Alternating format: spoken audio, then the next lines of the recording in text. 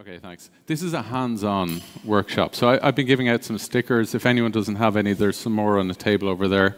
There's a URL on the back of them. So we're going to go through this particular app. We're actually going to do an end-to-end workflow from training a model to serving it to having a client make calls on the model. Okay, so I'm with Logical Clocks, and I'm going to talk about our platform that supports TensorFlow. I'm going to do an example which is Hotdog or not, and this is the URL that's on the back of your stickers. So if you want to now, while you're talking, you can just register an email address. It doesn't even have to be a valid email address if you don't want to. There's some people in Stockholm who should validate these while I'm talking here. And then you should be able to, so you will need to have in your password an uppercase letter, so capitals and a number. So just remember that. And you do have to, unfortunately, put in what's your favorite pet? Or your mother's maiden name. All right, just a couple of words about our platform. Our platform is called Hops. It's the world's fastest Hadoop platform. It's the only Hadoop distribution that supports GPUs in the cloud. And we did some work with Spotify and Oracle where we got 16 times the throughput of Hadoop. But I'm not going to talk about that. So we're going to work with this platform. This is the Hops data platform. We call it Hops Works. And what it is it's a user interface, and you have access to all of these different open source services behind that user interface. And the user interface also is a REST API, so if you want to use the platform programmatically, you can do it. This little shield thing up there means we're basically built on TLS certificates, not on Keras, so you can integrate with this externally with your IoT apps or anything else outside of this. And it'll integrate still with Active Directory if you're running in a Keras kind of environment. So for who here is a data scientist who actually writes Python? All right, I normally talk to data scientists. Okay, so this is slightly off track. So all of you will probably know Spark, and you're familiar with Flink and things like that, which we have in the platform. But when you get into data science, you typically will use a lot of Python, right? So Python has become pretty much the de facto language for data science. We have R, but if you're going to do deep learning, and today we're going to look at deep learning, Python is the name of the game. And if you're going to do deep learning on Python, there's a number of frameworks, and you can see there's a big TF there for TensorFlow. That's pretty much the dominant platform. You also have Keras, which is an API on top of TensorFlow. It's extremely popular. And then this little droplet there represents something called PyTorch, which is getting quite a lot of traction in the research community. But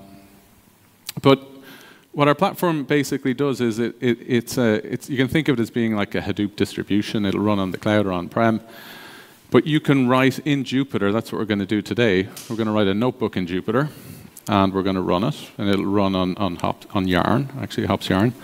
And you can also write Spark applications, use Kafka. And then we use a lot of other services like Influx, Grafana, Elastic, and Kibana for monitoring applications and giving feedback. But it is a kind of Hadoop distribution, so you still have Hive. One feature that's currently under development, and it's not in the version we look at today, is we're using Kubernetes for scale-out model serving. So we will do model serving, but it won't be Elastic today. Okay, so who's heard of Kubeflow? No? One, two. Okay, so at this point with data scientists, they'll say, well, you should be doing Kubeflow. What's the story? So Kubeflow is a recent framework that Google released for doing machine learning on Kubernetes. And if you're a data scientist, you'll have to write your YAML file defining your structure, your infrastructure. So you'll say, I need these containers. I'd like a container with this label that has GPU, and so on. And with your infrastructure, you need to then define a Docker file because you want to install libraries. You want to have Python libraries in there. And you basically write a Docker file. And then finally, you'll have a Jupyter Notebook, and off you can go and do your machine learning. So Hops is an alternative model to this. What we're trying to do is make it easier to use than Kubeflow. And I'll show you why in a minute.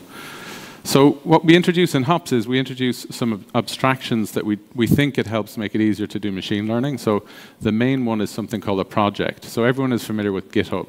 So on GitHub you have a project or a repository, and in your repo you can add members and you can give them roles inside that repo.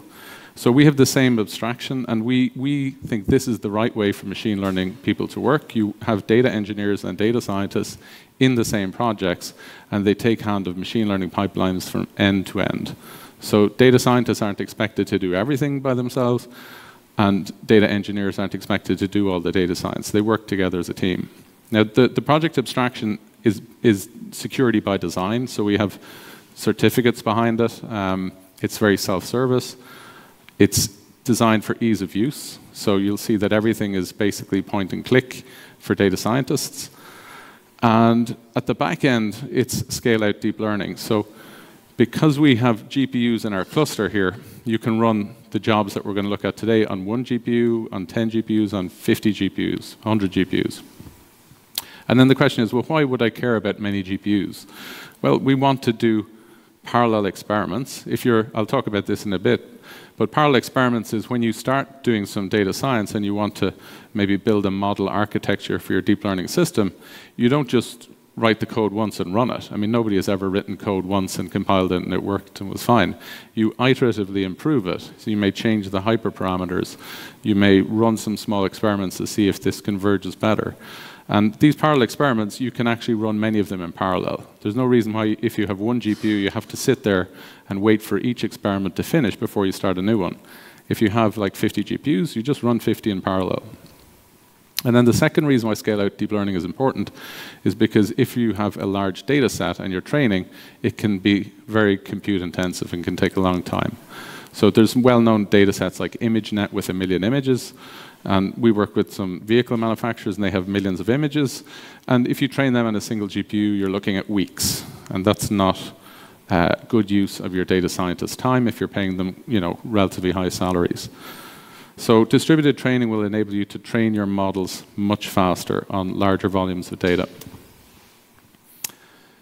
Okay, the next reason why I think it's interesting is that we have, this is why it's easier to use hops, is that we have persistent Python in the cluster. So remember, we have a GitHub project, this project abstraction, and inside your project you have your own Conda environment, and that Conda environment will live on every machine in the cluster. So when you want to install something into your project, a Python library, you're installing it just for your project, not for anyone else's. So each project can have its own version of Python, it can have its own version of every libraries, and we think it's pretty easy for data scientists to use this. And why all this can come together and work well in an enterprise environment, well, we don't use Kerberos, we use certificates. So certificates are the main mechanism we have to enable multi-tenancy in this platform, to have many different projects coexist on the same platform and still be protected from one another. So we have, when you're a member of a project, you'll have a certificate created for every member of a project. We call those per project user certificates. So if you think about how you have 2 projects, like Project A and Project B, I can't copy data from Project A to Project B because I have a different user identity in Project A than I have in Project B. So there's a different certificate for each user, and user A may have access rights for some data set and user B doesn't, so user B can't read from that data set. So it's not enough just to have certificates identifying and authorizing users. You also need to have certificates for the services, things like the name node, resource manager, Kafka brokers, Hive server, etc. Another thing we have if you're familiar with Google, this is basically the same as Google's internal security architecture for Google Cloud. Every application you run will generate a new certificate for that. And the advantage of that is then we can track what particular files users have read and written, and we can save that and make that available for auditing. Okay, so then the platform is completely open source, but we are a company and we do have a enterprise version that supports certificate revocation, renewal, and reloading. Okay, so GPU in Yarn. So we have support for GPUs in Yarn as an explicit resource. You can basically say, give me 10 GPUs on this host, 4 GPUs on this host. You can use node labeling in Yarn to say, give me GPUs only on hosts that have InfiniBand support. And the actual GPUs, we only support NVIDIA for now. So those of you who are familiar with GPUs know that NVIDIA are the dominant player in deep learning right now, so it's CUDA. But you can have a mix of different types of NVIDIA GPUs. So you may buy the commodity 1080 Ti's, and you may buy the P100s or V100s. So you can run all of them in the same cluster, and it works okay. Obviously, if you're going to train, you don't want to have a mix. If you have half of your GPUs are very high-end ones and half are low-end, that may affect your training time because the slow ones may slow down the faster ones. So when you're training, you should use things like node labeling to make sure that you're training them on the GPUs you want to train them on. Okay, I'm going to actually, at this point, I feel I'm talking quite a lot. So have people managed to log in, create accounts and logged in? One or two? Someone shaking their head? I will. It's on these stickers that we have. They're going around here, but the URL is hops.io/tf. Hops.io/tf. So if you type that in, so you can register any email address. Just remember you just try a new email address with a new password, and just remember it, and then try and use that to log in about a minute. Okay, so I'm going to go over. This is where you get to when you do that. This is kind of the basic instructions for the workshop. So if you click on this Hops Here link, you come to actual Hops. If you're curious, this is basically running on a large VM in Google Cloud. And so if I go back, I'll just open up the other one actually, hops.io.tf. Okay, so what I'm going to go through today, I'm going to go through a bit more background just before we get started. But what I'm going to go through today is we're going to do a TensorFlow tour, an end-to-end machine learning workload, and you're basically going to create a project called TensorFlow Demo. And in that project, you can train and export a model. I think it's quite hard to read that text from down here. So we're going to train and export a model. This will basically use the hello world of deep learning called MNIST. Many of you will be bored with this, but many of you may be new for you as well. So when that model is trained, it will be a file, a protocol buffer file. And that file will live in our distributed file system, HDFS. And then we'll start a TensorFlow model server, number B.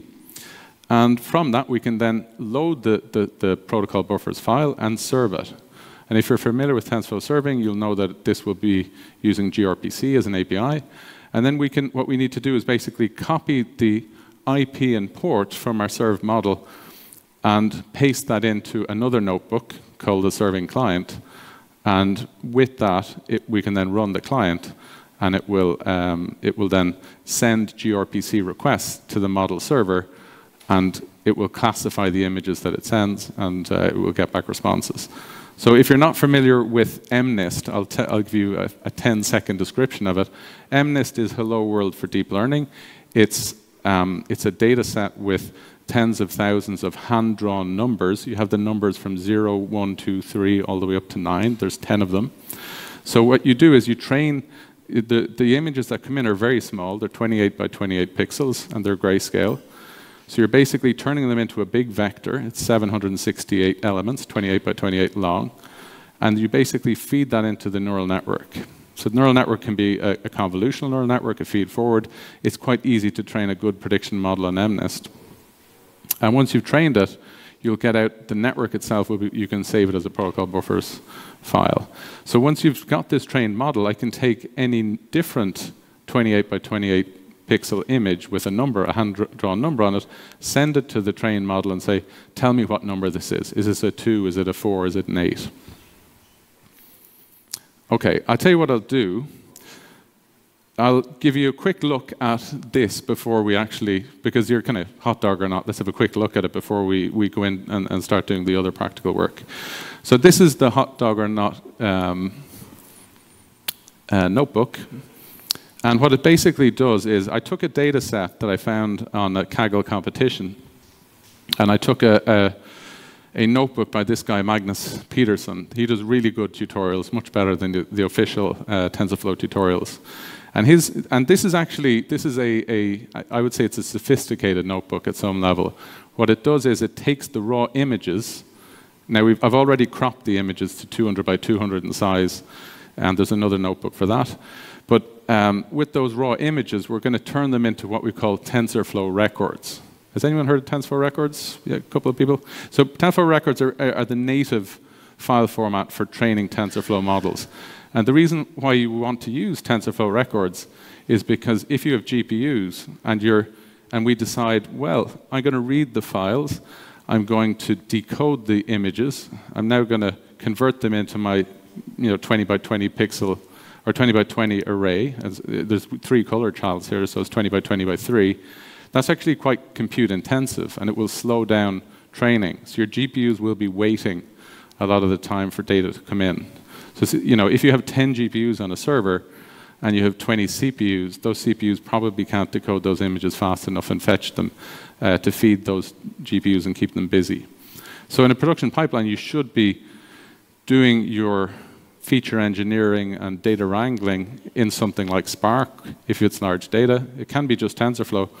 But then if you save your output in TensorFlow records, then you can make sure that you use those to train the models directly. So this notebook, just a brief overview of it, you can see that we're going to have to import the images from a shared data set, and that's doing it there, and there's some images, and then we're, in this case, defining it as a data set, so we're using a data set API in TensorFlow. And then we have some images here. It's not a huge data set, it's only 1,000 images. And we can plot a few of those images you can see here. This is a hot dog true, and this is labeled, these are all labeled true as hot dogs actually. And then we convert them here into TensorFlow records, and once we have our TensorFlow records, we can then store them in HDFS.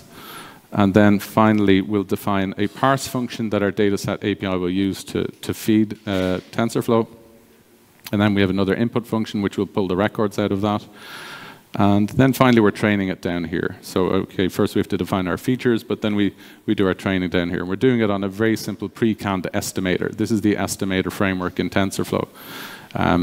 If you're familiar with Spark, you may have seen the Dataflow or the Spark Summit last week. Databricks just released a framework that looks exactly like this, an estimator framework for doing deep learning from Spark. But this is the one that's native to TensorFlow. Okay, so once you've trained your model, you can see you can get your prediction accuracy. On this canned estimator, I'm not getting great values, and then we have some predictions, and so on. So, if you want to take a picture of a hot dog while you're here and add it to the data set, feel free to do that, It should work. But let's go back and see. That's where we're going to get to by the end of this. At this point, do we have questions? Feel free to play around if you're in there. Start on the tour and do a TensorFlow tour and go ahead. Okay. Right, a little bit of background then, a little bit more theory. So, why do we think distributed TensorFlow is interesting? Why do we want to actually use lots of GPUs to make our models go train faster or do more experimentation in parallel on them? Well, you can do it quite easily in Spark, actually. We use Spark as the framework to do data parallel training and data parallel experiments. So if you imagine a setup like this one, where you have 100 GPUs, we have 100 GPUs all connected to our distributed file system, HDFS. What we do when we're training deep learning models is we do what's called an iteration. An iteration is when you take a batch, in this case it will be files corresponding to each image, or TensorFlow records, which we're actually going to use. So let's say we have a batch of 3,200 TensorFlow records. Well, we want 32 of them to go into one GPU, 32 into the next, and each GPU will get 32 of these records. They would then do what we call a forward pass in deep learning, and then it would calculate the changes in the weights in our network. We call those the gradients. And each GPU will do it for their 32 samples in this batch, and they'll send their gradients up somewhere. You can think of this abstractly, because what we'll see later on is the parameter server that you think you should send these to is actually not the scalable model we'll be using in a few years. We'll be using a ring. So in the traditional parameter server model, you would send them all up to a server who would aggregate all of these gradients, compute a new model, so the changes in weights from all of these 100 GPUs, add them all together, change the weights, and send this new updated model down to all the GPUs. That is one iteration. Now, if you imagine that you have 30, let's say you have 3,200,000 samples, well, then we're going to do 1,000 of those iterations to cover all of the 3.2 million samples. So once you've done all 1,000 iterations, we call that an epoch. And typically, training models requires tens of epochs, 10, 20, 30, 50. So you can see that this is a cycle that's going to go round and round and round. Now, everyone here, I guess, is familiar with Spark at some level, so you can imagine pretty much how this is going to work in Spark. Our GPUs will basically have an executor each in them, and we're going to have some way of kicking off the training from the driver. So this is kind of how we do the parallel experiments in HOPS in that style of architecture. Our Spark driver will start executors. The executors will have one GPU each. They'll have a full copy of the model on them. And then they'll communicate with each other by reading and writing to the file system. So if you're doing distributed deep learning of any sort, somehow the nodes need to communicate with each other. And Google also espoused the use of a distributed file system as the easiest way to do that. Because you need to do things like you need to collect the logs when you're training. If we're doing parallel experiments, each of these executors will run a different full experiment. It's not the distributed training now. They're going to say, I'm going to run all of the training for this particular model with these hyperparameters on this input data, and I'm going to write the output to the file system. And all the executors will do that, and they'll write all their outputs to the file system. We'd like to be able to visualize that at the end with TensorBoard. We'd like to be easily able to get our model service to pull out the trained models. We'd like to be able to checkpoint our models and have easy access to them. So there's a lot of reasons for using a distributed file system when you're building these systems. Okay, let's have a look at the pipeline. And we'll have a look at an abstract pipeline. And then we'll look at some examples that you can play with while we're doing this. So the typical pipeline you'll have is that data will have to come in from somewhere. Now, if you're Uber have something called a feature store, and the feature store abstracts out whether it's coming from a Kafka topic or a Hive table or just CSV files in HDFS or even S3. So many others will have to actually read from those sources directly, and you might decide, well, I'll use Spark for this and have data frames representing the different features that I want to combine together to train my model. But you still have to do all the work related to data wrangling. So transforming your data. In our case, we want to decode the images. We want to take these Hotdog images and they're JPEGs. We need to decode them and turn them into vectors. We want to maybe extract features from them. So we need to know, obviously, the labels of the images. The next phase is quite a big box there. It's experimentation. So we then will need to play around with different networks and say, OK, what would be a good network for this? What would be good hyperparameters? And once you've decided what good hyperparameters and a good network is, then you can train the model.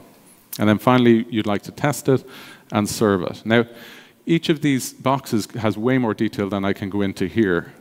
Things like serving, we've had a number of talks at this conference, very good ones as well, about some of the challenges of how to handle serving. But I can't go into all the detail on all of them, but if you have specific questions, we can take them. So as a programmer, if you want to write this pipeline, and you're a Python programmer, or your Python team, because we're going to have a team, remember, who are going to be responsible for this pipeline, you can decide and use TensorFlow and Python the whole way if you want to. If your data is not that big, it's completely feasible. Underneath it, what we provide as services to help you build these pipelines are things like Kafka, Hive, HDFS, or we call it HopsFS. And then for serving, we have early support for Kubernetes. What we typically would espouse, though, is that people should use PySpark instead. of TensorFlow, because obviously, as you know, PySpark can handle larger data volumes and can scale out. But TensorFlow then becomes just a library that's run inside a larger PySpark job that we'll see later on. So again, you can run on the same infrastructure. So I'll do the first demo, and you can try and follow with me. Is anybody not logged in? And then you've got problems. Do you want to tell me why, or create a new? What you should do is create a new email address. No, you don't receive an email. You just try and log in. Sorry?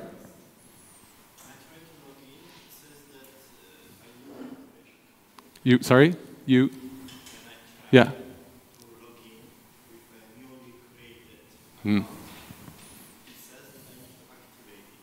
Okay. Tell you what to do. You should, if you go back here, there's this update your Google spreadsheet. Just write your email address that you created. I have some guys on Slack, and I'll ask them to just register the account.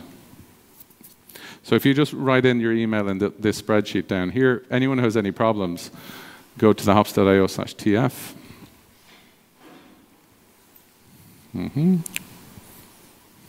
Okay.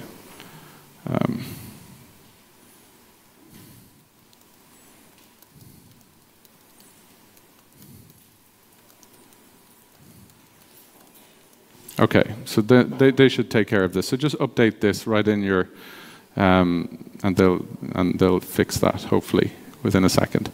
Okay, I'm going to log in, and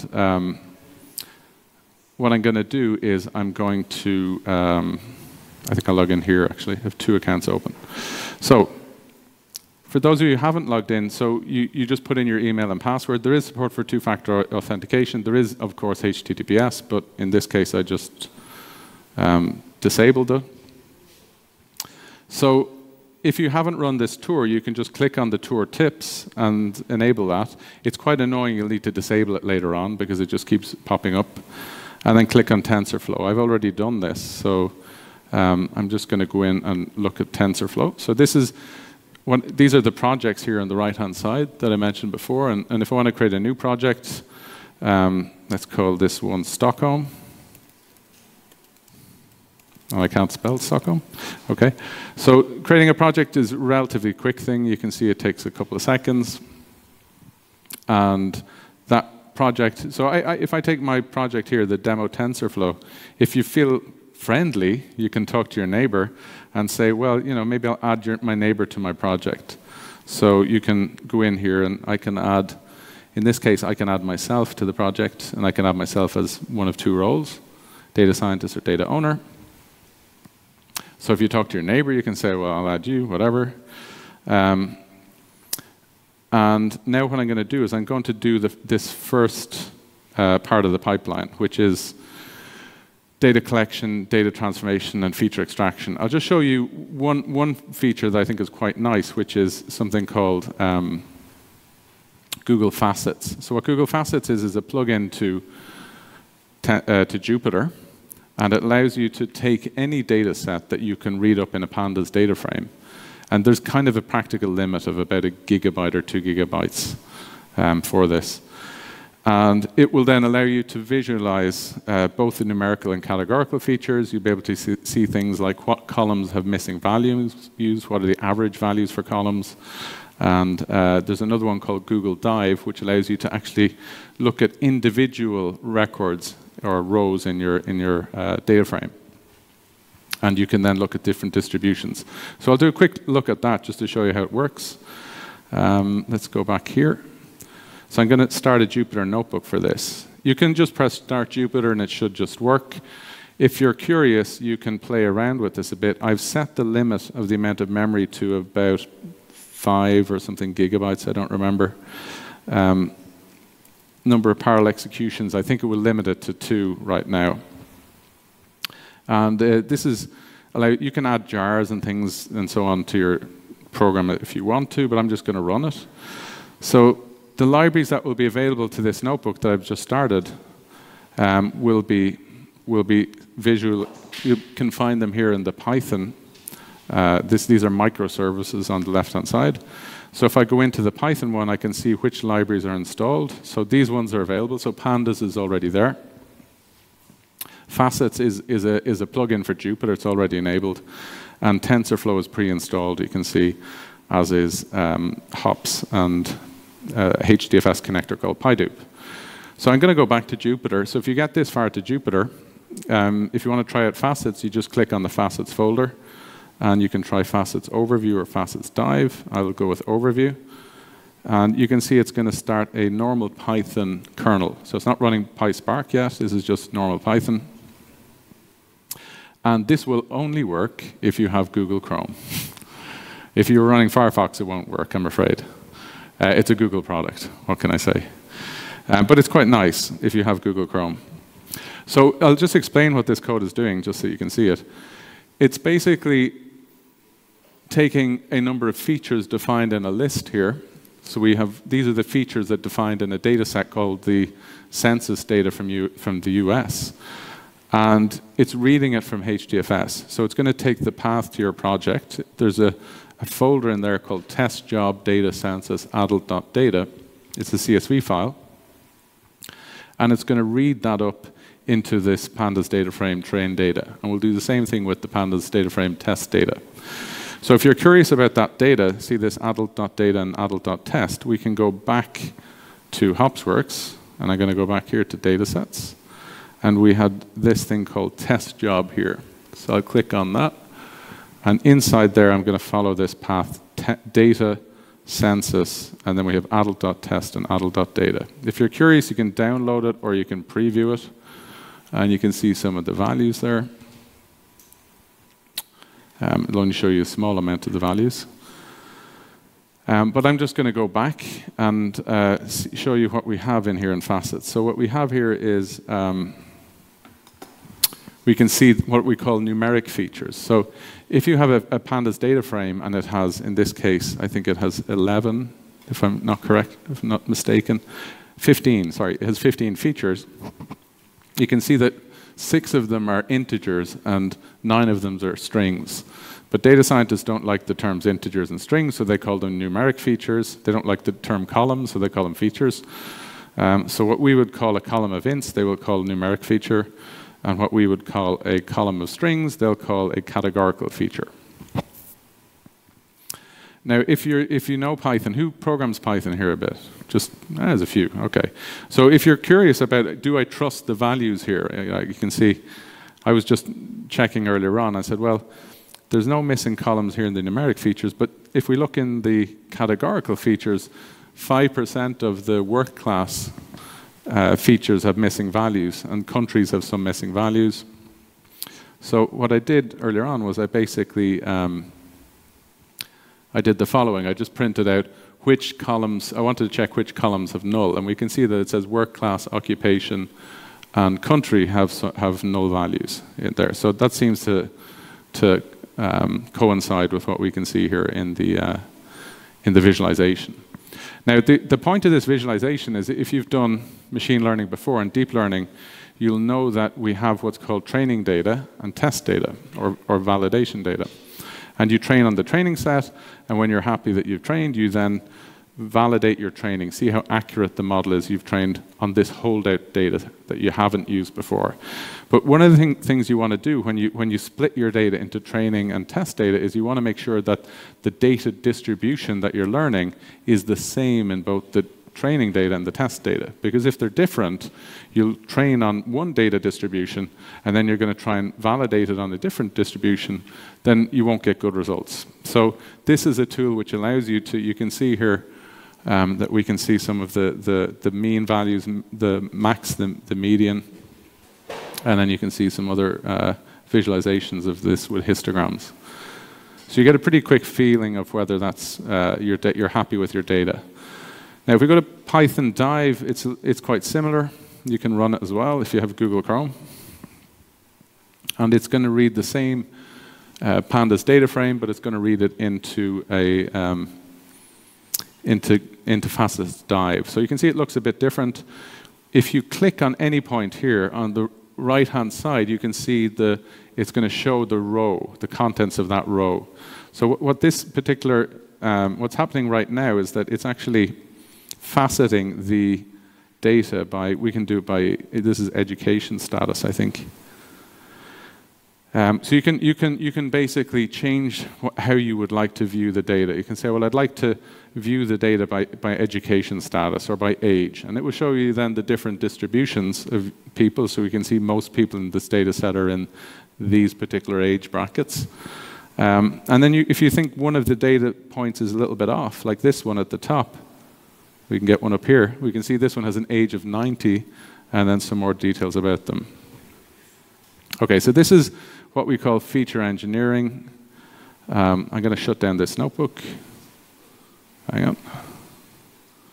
And the way you shut it down when you come out here is you can just press this button here, which will shut down your Jupyter Notebook for you. I didn't actually close it here, so we close that. Does anyone have issues that aren't being handled right now? Or you can write them into the spreadsheet. Any questions on facets? No? Easy enough. Right, so let's move ahead. Yeah. So if you're a Python person, I just wanted to impress on you that the fact that your data is in HDFS just means that you get this one different line of code change. Sorry, we go back here, this. Right, so it's not a big deal. So the fact here, many Python frameworks like TensorFlow, Pandas, PySpark, they support HDFS natively, which we do too. Okay, so the next part of our pipeline, and the pipeline's up on the top right-hand side if you want to know where we are, is we're still in the data prep, the data wrangling phase. And TensorFlow, since 1.4, I believe, in core, they introduced the TF Data API. It's a new dataset API. And in it, you can put in map functions you can pre-process your data in pipelines in TensorFlow. The only problem with it is that it's a bit of a mess, right? So if you like nice, clean Pythonic code, this is not the code for you, right? If you want to write a for loop, you don't write a for loop. And this is one of the reasons why, for example, PyTorch is gaining adoption, because it's very Pythonic. But there's no need to have to worry much about this. This will only run on a single server. You need to care about things like how many threads are used for pre-batching, how many parallel batches are used, if you want this thing to work efficiently. But just our advice would be forget about it. Use PySpark and output your data as TF records. Right? Because this will be efficient. It will scale with the number of executors. And then when your data is out, you will have another job to orchestrate these different parts of your pipeline. In our case, we use Spark to orchestrate the different jobs, but maybe different people in different frameworks will use other tools. So this is what the code looks like in PySpark for taking, for example, images and resizing them and cropping them, because that's what we want to do with our Hotdog images. I've done this already, by the way. You can see the code is very clean, right? You're basically reading images. The path can be in HDFS. Here's a really nice feature, this sample ratio. So if you're in the experimentation phase and you have 300 gigabytes of data, you don't necessarily want to read up 300 gigabytes of data into a data frame. You might want to read up just 300 megabytes, and then your sample ratio is 0.001. And once you've got your data up in a data frame, you can now apply a transformer. This is using something called MML Spark from Microsoft. It's an open source library they have for machine learning on Spark. And they have a transformer for manipulating images. And image support is now in Spark 2.3. And then Yahoo have a framework called TensorFlow on Spark, and they have some libraries for taking data frames and exporting them as TF records. So that's how you basically get to the point where you're now ready to play with your models in TensorFlow. And this is where I get back to the distribution issue, that when you're training a deep learning model, you think, well, it's a loop, a training loop, but that's the inner loop, right? The outer loop is when you actually need to look for things like a good model architecture, a good set of hyperparameters. And no matter what way it cuts, that takes a lot of time and a lot of experimentation. And we think you can cut that down massively with distribution, running them in parallel. So we look at a little way of doing that in hops. If you're curious and want to follow along and do this, I'm going to jump to the code. This is hyperparameter optimization in hops. There's a notebook for this. So if we go back here and start Jupyter, this one is going to take a bit more time because you're going to do quite a lot of training. So if you go to TensorFlow and CNN, and we have two of them here. One is called hyperparameter search on CFAR 10.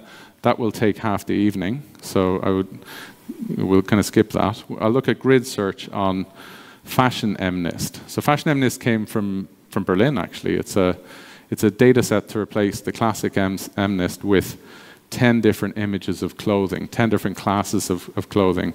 And it was released by these guys, I think, what's the name of your company again?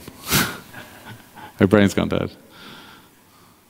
Zalando, yeah, Zalando released this data set. Thank you. You saved me. Okay, so I'm going to run this, but what happened when I run this, I didn't go into any details. You can pick a number of executors that you want to run in parallel. If you have, I'll just show you what happens when you run it. In this case, you just define a dict with the combinations of learning rate and dropout rate. These are hyperparameters in the deep learning model. In this case, it'll run 6 different Spark executors. Each of them will run just one experiment. The first one will have a learning rate of 0.001. The second one will have a dropout rate of 0.5, and so on. The second one will have a learning rate of 0.05 and a dropout rate of 0.5. So when all that's run, we'll get the results in a nice tensor board that we can visualize. And it kind of looks like this. You'll see your learning rates here, and then you can look up here to find out the best combination of learning rates. But there's another thing that I said don't press the button on, because this is very compute intensive.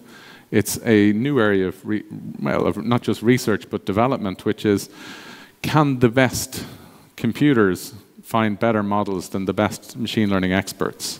And the answer is yes. It's a resounding yes. So Google, this year and last year, they released 2 different frameworks, one on reinforcement learning and another one on genetic algorithms. And they improved the state of the art for training image classification on a well-known data set called ImageNet. So they beat the best results gotten by humans by having computer programs, reinforcement learning agents, and genetic algorithms search for a better model architecture. So, a good, the people that you hear talk in the Valley that, a good data scientist can get $1 million.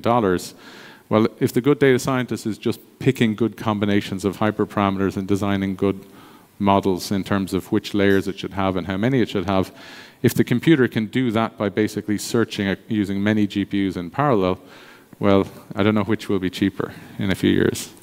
Make hay while the sun shines, is what we say.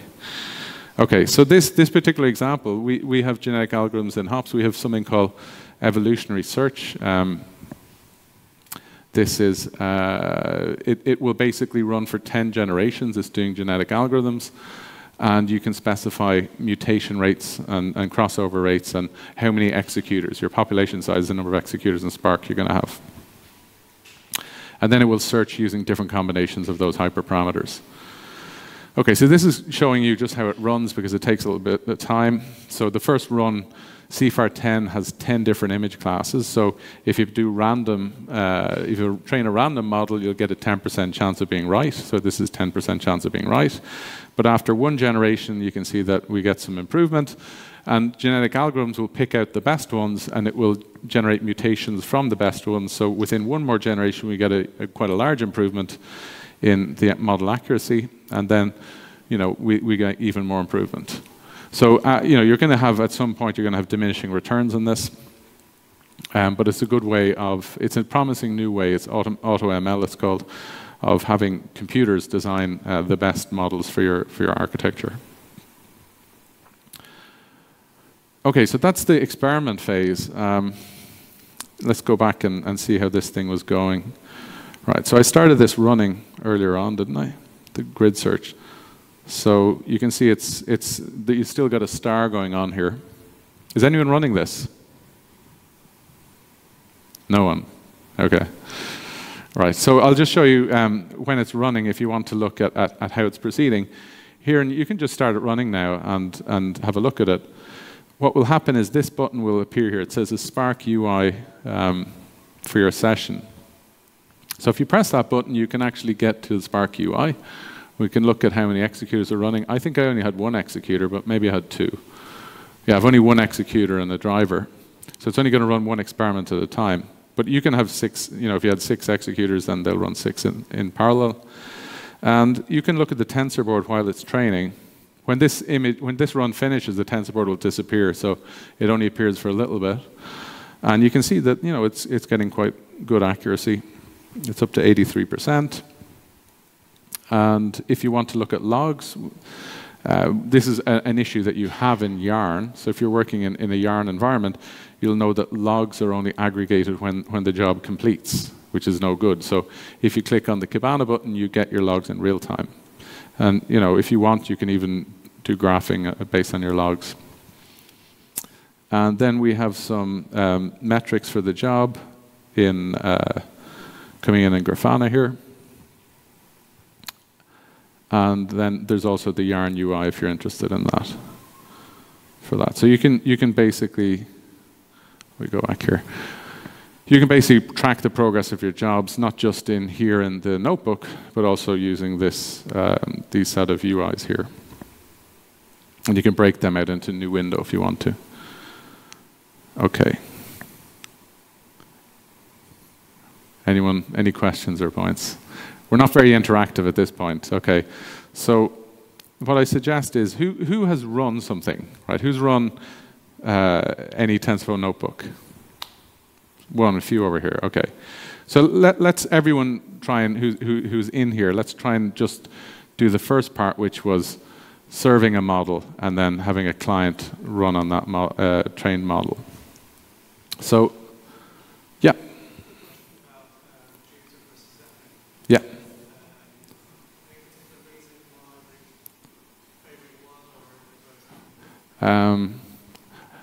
Moon is my friend, but I would say because Zeppelin's not so good.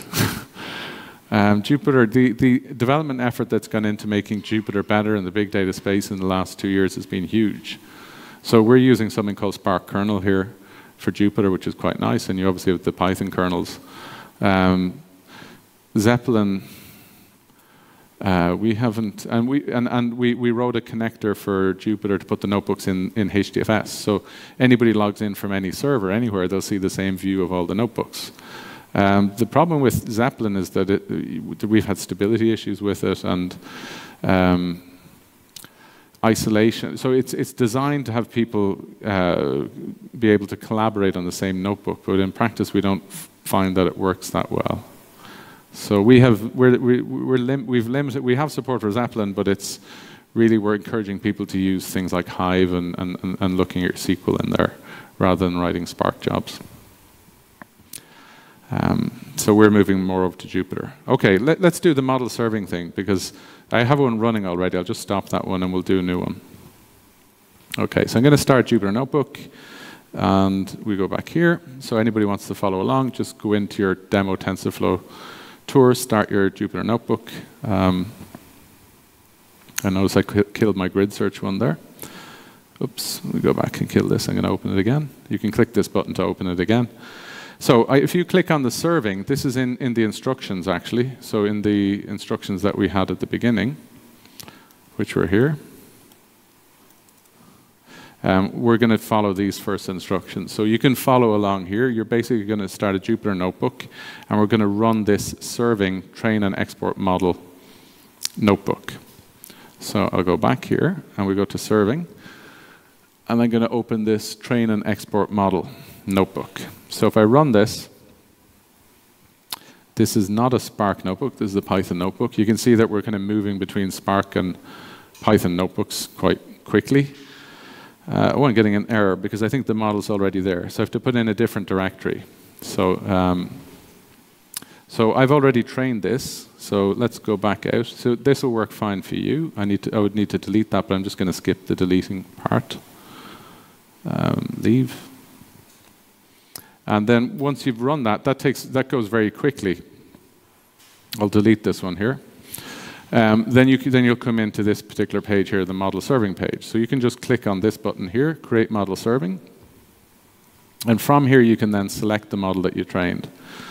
So the models will be in this data set called models. And the one we trained is called MNIST. We can click on that. And there we go. So I now need to still press the create saving button, and you can enable batching for it to improve throughput at the cost of latency. And then just press run. That's it. And then your notebook, your TensorFlow serving server will start serving that model, and you can see the port and host IP address that it's running on. Has anyone gotten anywhere with that? We're trying. Okay.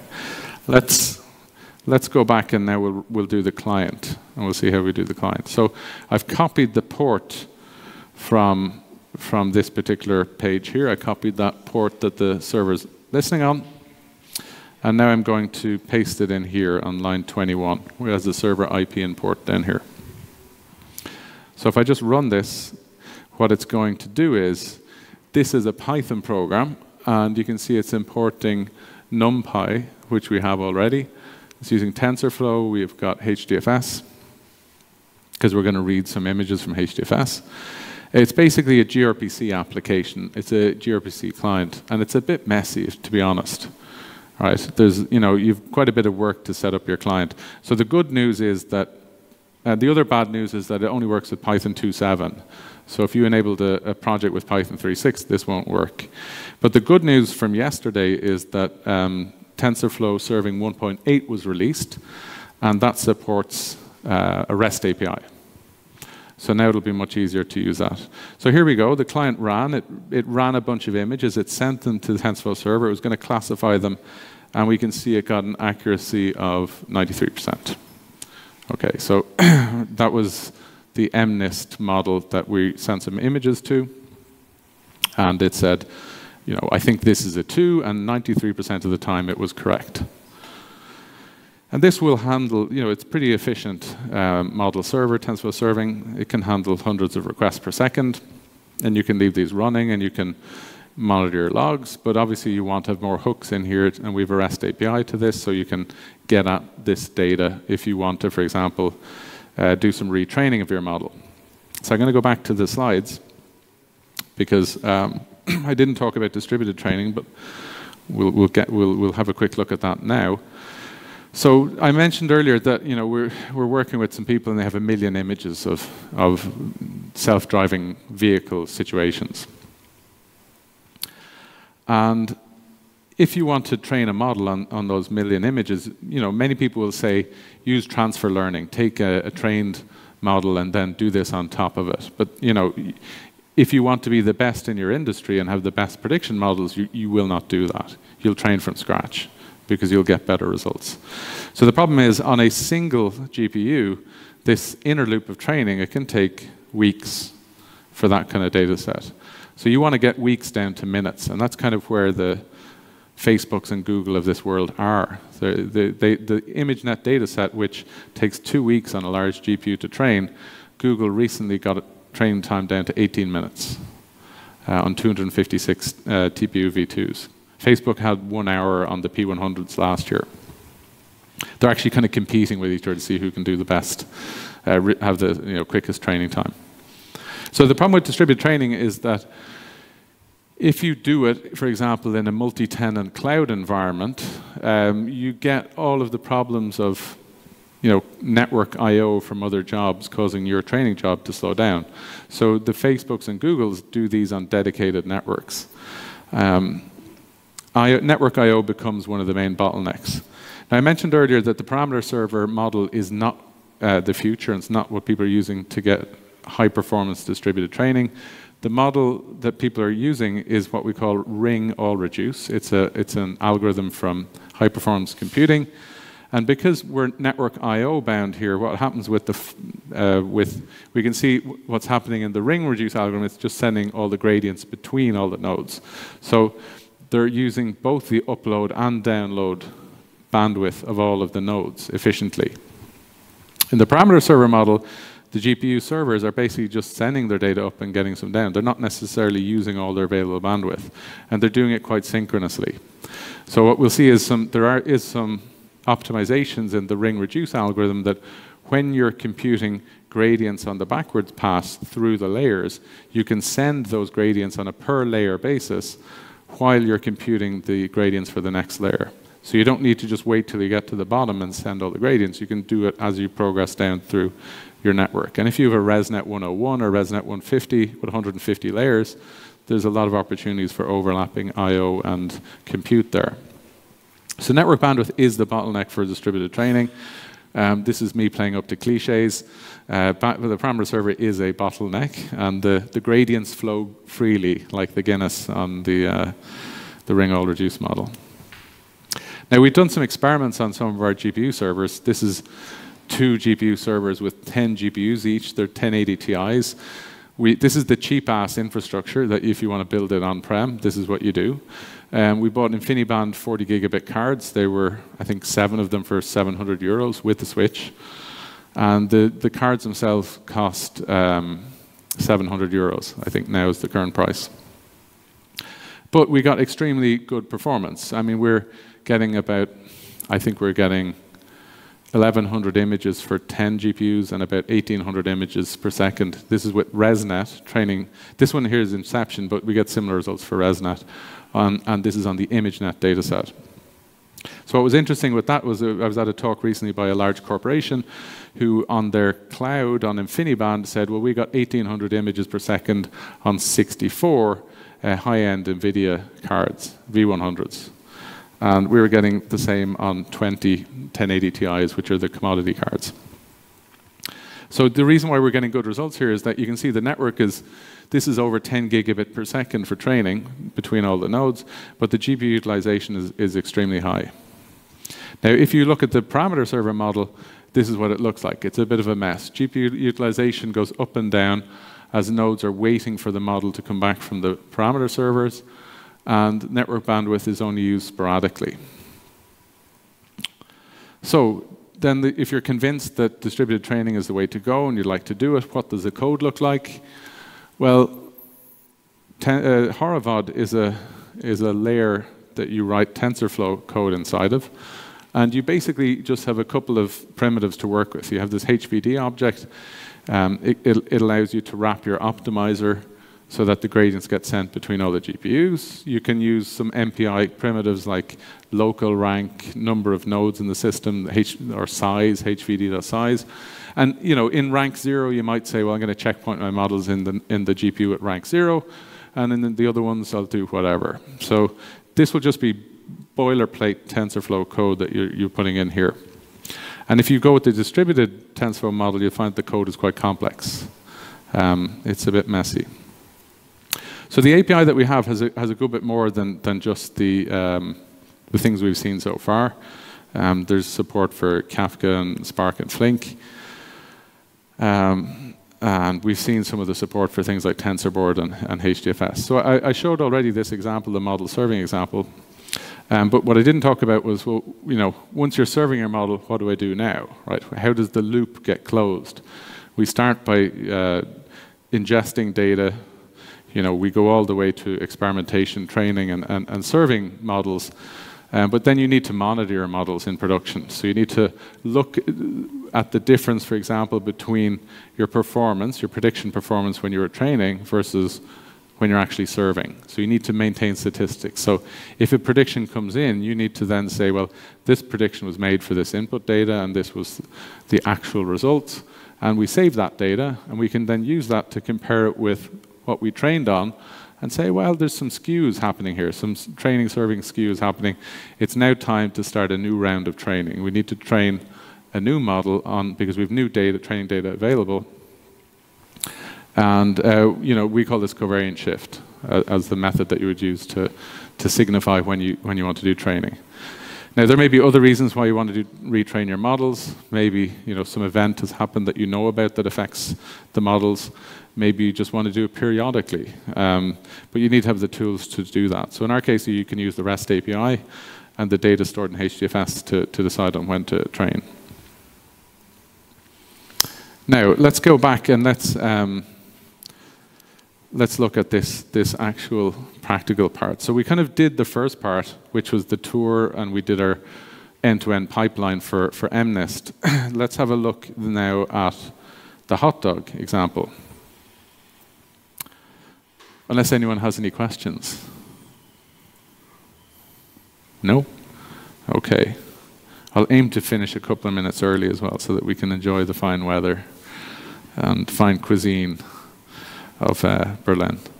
Okay, so let's go to this Python notebook for Hotdogs. So what you actually have to do here is you have to right-click on it to download it. So I'm just going to save it. I'll save it to this documents folder. So I could have included this in your tour, but I just wanted to give you experience of how easy it is to get data into the system. So if I want to create a new notebook, let's say I'm going to create a new notebook, we'll call it the TFer. What I want to do is I want to upload that Python notebook that I downloaded into this project, but I also want to get the Hotdog dataset into the project. So I can start with one or the other, and this thing here is telling me I should start with searching for the dataset, Hotdog, and import it into my project, and I also need to enable Python 3.6. So let's do those two things. I'll start by enabling Python 3.6. So now I'm inside the new project I created, TFer, and we go to Python. And now you can see this didn't appear when you ran the tour, because when you ran the tour, it automatically enabled Python 2.7. But you can see that you can choose here to activate Python 2.7 or 3.6. If you have a ready-made environment, an Anaconda environment as a YAML file, you can just use that and import it. And then that will set up your Anaconda environment with the libraries that you need. But I'm going to enable 3.6. And when you click on it, you can see that it brings you to a new screen. And you have to wait for this bar to disappear. Now, we have a much larger cluster than this with 36 nodes. So it can take a minute or two for that environment to be created on all the hosts. The way it actually works is that we have a base environment that we clone on the hosts. So Anaconda allows you to clone them. And you can see here that we have a Conda channel. So defaults is quite a well-known channel, but you also have something called Conda Forge. If you're familiar with Python, you will probably know about Conda Forge, but you can search in here for libraries. I'm going to search for a couple. We'll go back to defaults here, because I need a couple in here. So if we go back to our instructions, it will tell me that I need matplotlib, pillow, and numpy. So you can see it's still not completed, so it takes about a minute. We'll let that continue going. So what I'm going to do while that environment is being created is I'm going to take the next step, which says find your Hotdog dataset and import it into the project. So if you go up here and type in Hotdog, we can make a mistake and just go like that, Hotdog. And we can see that there's lots of things. So a lot of people have created projects called Hotdog here. And then we have something called public dataset and cluster Hotdog. So if you click on that, you can see that this is the Hotdog dataset, and there's a bit of information about it. And here's some good links.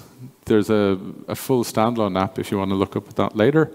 There's a Kaggle competition with Hotdog or not. There's a PyTorch notebook as well for it. So what I'm going to do is if I press this button up here, it's going to say add this to one of your projects. So I'm going to add it to this new TFer project that I created. And I select my project, and now I press add dataset. So it doesn't copy the data set. So if you're working in a kind of a big enterprise environment and you want to move data between projects as such, you often end up copying the data. In this case, it's not, it's linking the data in. So if I go into my project and click on datasets, you can see that it appears in here as datasets : Hotdog. And the owner may not be you, it may be someone else. In this case, it is me. And if you want, you can go in and look at the data. And we can click on this one, Hotdog here, and I can just pick some random image here and preview it. And it kind of looks like a hot dog. It's hard to tell. I think it might be a bit warped in the aspect ratio. But you can have a look through your images there. And I'm going to go back and check if Python is finished. It has. And now I'm going to install the libraries that I'm supposed to install. So I'm going to take matplotlib first. I just take the latest version. You can pick any version you want, but it should be a compatible one. So I need to install matplotlib, pillow, and numpy.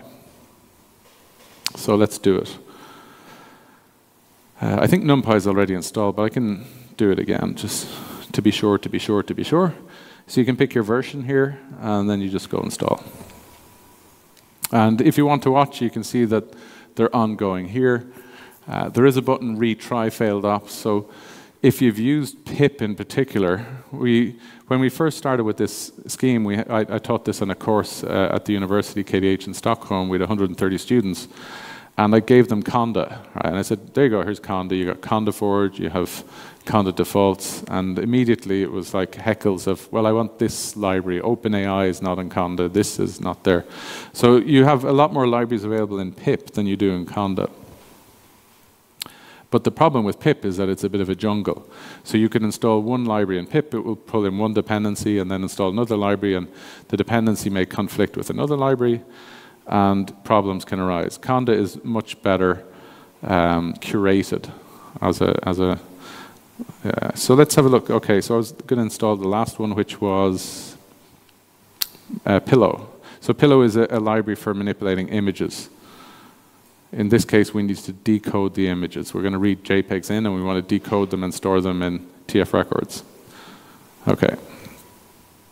So that's my environment set up. I just need to wait for that one to finish, but while we're waiting for it to finish, we can go back and see what I'm supposed to do next. I have to upload the notebook, yes. So let's do that. So we can go to data sets here, and I'm going to upload it directly into Jupyter, because when you open up Jupyter, it shows this as your base folder. Now you can navigate around, but I'm just going to upload it directly here. It was this one. And you can see it's pretty quick. So now I can start Jupyter, and we can have a look. What do I want to do? I'm going to click on TensorFlow, and that looks okay to me. We'll start up Jupyter again. Okay, so now I can open my Hotdog notebook. It's quite big. And again, this is Magnus Peterson, who did the original version. And he has very entertaining videos if you want to look them up on YouTube. So what I'm going to do is, this is what you end up doing in Python notebooks if you're not familiar with them. You end up just executing each paragraph one at a time. I just want to make sure that everything is installed. And you can see that Pillow is still ongoing. So if I get to Pillow before it's installed, maybe we'll have an issue. But it's still ongoing. Let's go. So this one is going to use matplotlib, which we have imported already. It should be okay. Again, this is not a PySpark notebook. This is just a Python notebook. Some of them are PySpark and some are Python. Typically, PySpark is when we want to do distributed things. This is not distributed, but you could make it distributed if you wanted to. We're using TensorFlow 1.8, which is the latest version for this month until another few weeks pass, and then we'll have 1.9. And I'll just explain this code here at the beginning. So all we did at the beginning was we imported some libraries. So the first thing we're going to do is we're going to read the data set from HDFS, and it's into this data dir here. And then we have a training directory and a test directory. They're subdirectories of the data directory. So you can see that the path given here is HDFS : projects datasets plus Hotdog. So I could just change this to look like this, and that would be correct. Maybe slightly. So where did I get this path from? Well, this is the shared data set I imported. And if I go back here, we can go to our data sets.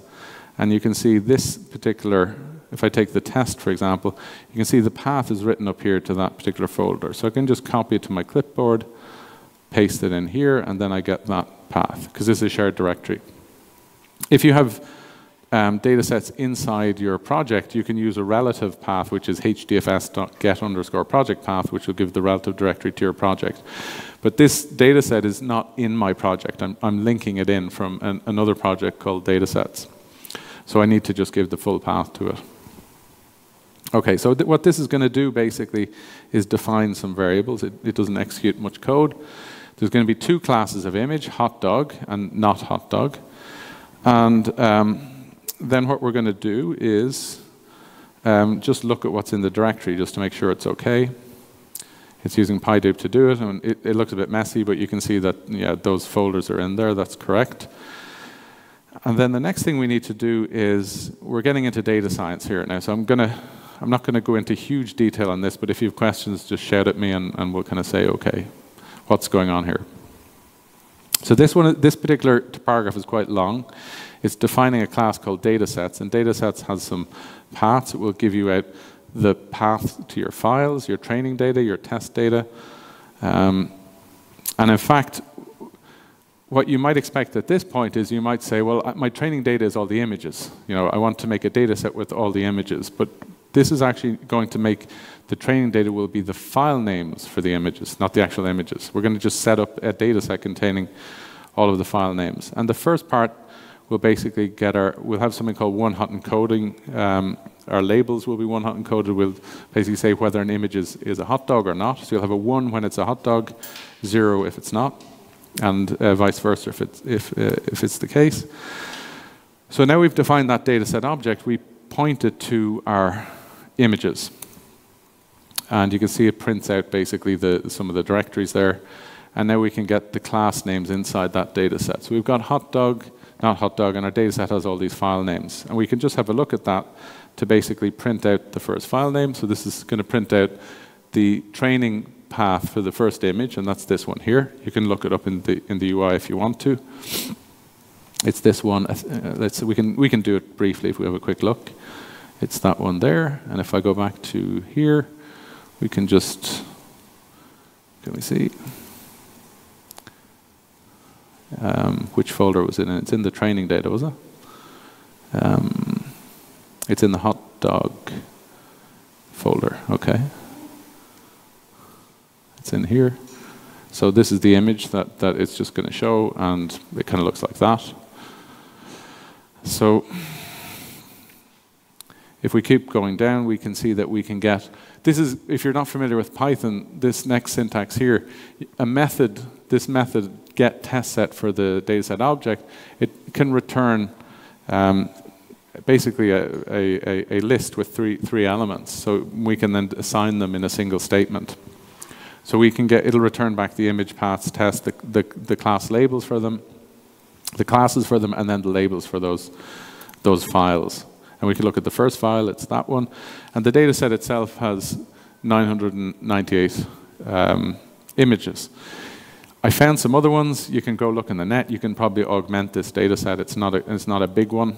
And we'll see later on the result of that. It's not big. The next paragraph is basically going to just be a paragraph to plot images with, so that we can view them later on. And it uses matplotlib, I believe. It does. And then we have a method, a helper method, to help us load some image paths into, we're going to use this IM read path to read in the images. So let's plot a few images to see if they're correct. It's running here. You can change these numbers here if you want to plot a few different ones. Did I run them? Okay. I've maybe hopped over a couple of these. Let's run them again. I'm going to start from this beginning. I'll clear the output.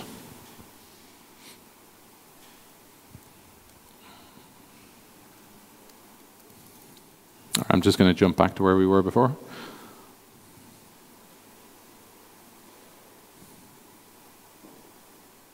Okay, so we're plotting images, defining loading images, and now we'll plot a few images here. Okay, so if you want to just check a few different images just to convince yourself that this is actually doing it, we can do it like that. And then we get a bunch of different images. Okay, so now we have some basic code to read up the file names for all the images. We want to turn them into TensorFlow records. And we're defining a path that we're going to store them in. It's called resources train.tf records. and we're going to store the test TF records in the same folder, or in this data dir folder. So it's our data dir. We can look at the data dir here. It's in here. It's called resources. It's this one here. So we can see there's no TF records there. And what we'll do is we'll define some functions to print progress as we're generating them. And this is where we get into TensorFlow code. It's very messy. So if you're using the TF record file format and data frames, you have to define each feature. You can see this is our feature, and we have to take the value and wrap it inside an int64 list, and that's itself wrapped inside a feature. So you have multiple layers of nesting there, which is not easy for understandability. So what this code is going to do is going to decode the images. You can see it says from pill import image, and at some point here, let's have a look. In imread, we're going to decode the image. So that's going to take a compressed JPEG and turn it into a bigger, expanded array. So let's run that code because it takes a few seconds to run. Oh, we're getting an error. Path train records not defined. Okay. I must have skipped over that. Okay. I think this one here.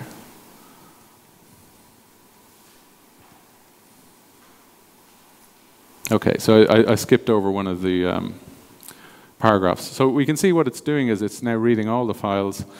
It's converting them into TensorFlow records. It's doing this on the local file system because PIL doesn't support HDFS, which is a bit messy. And then it copies the results back into HDFS, so we'll have them available in our UI.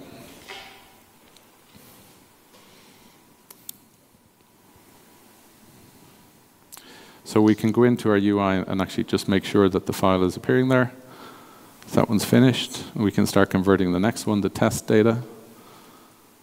You can see it's kicking off.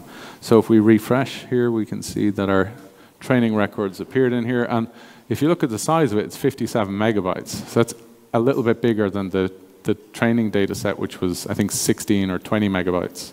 So when we decoded the images and expanded them, they became a bit bigger. So now we're converting our training data, and that's nearly done. Done. And now what we want to do is we're going to use the estimator framework in TensorFlow. This is what Google use internally, and this is being used in production in a lot of places. The estimator framework is a way of trying to abstract out training so that you just basically say, here's the training data inside a data set in the data API in TensorFlow. Here's my test data. Here's my evaluator function. Here's a function to give you the records one at a time. Here's a function to parse the records before you feed them into TensorFlow. And you put them all together, and then you can run it as a single abstraction. So I'm going to define some of the functions for our estimator. This one is basically going to decode our raw image data from the TF records examples. It's going to decode those images. It needs to turn the int, the 8-bit int into a float 32 because we're going to train in 32 floating point numbers, and then we have to extract the labels and the bytes for the images. So we return them back as a tuple.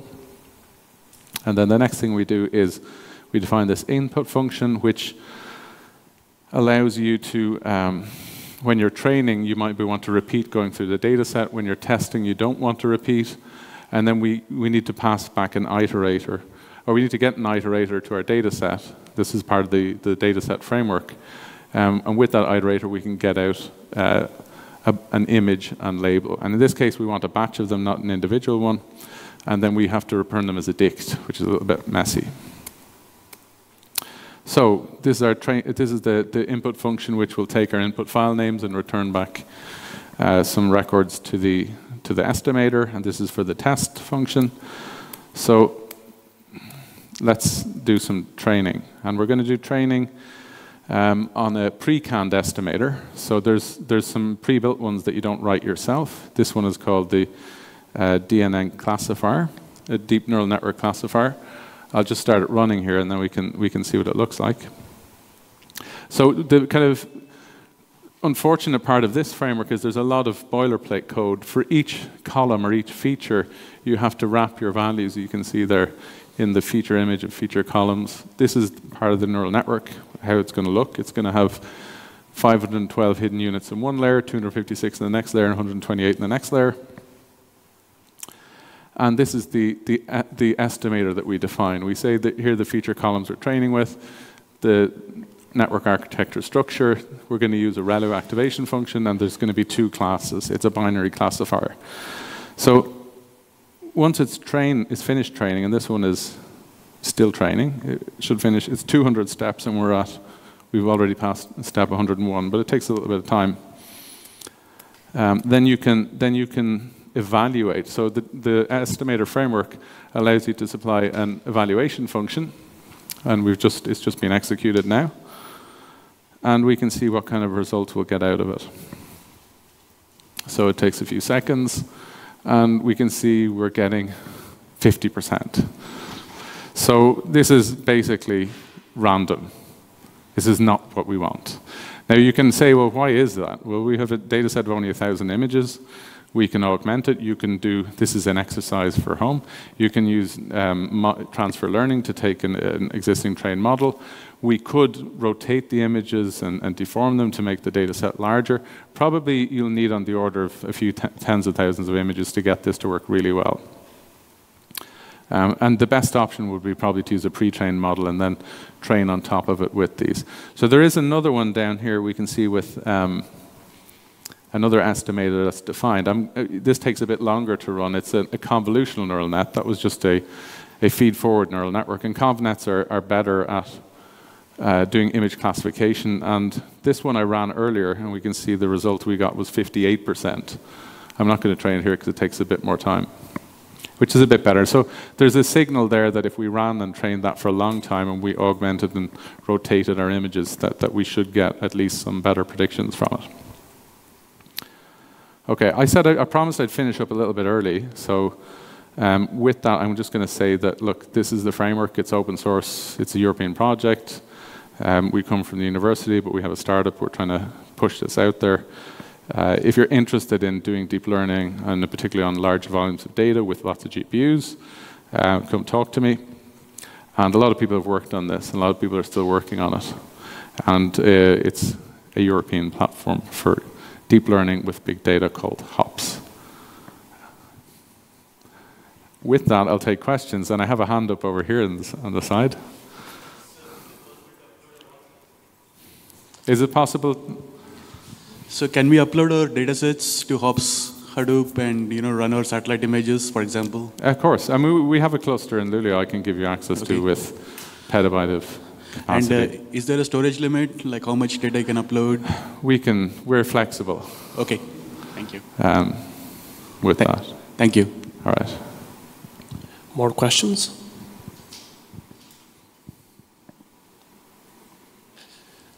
Anyone?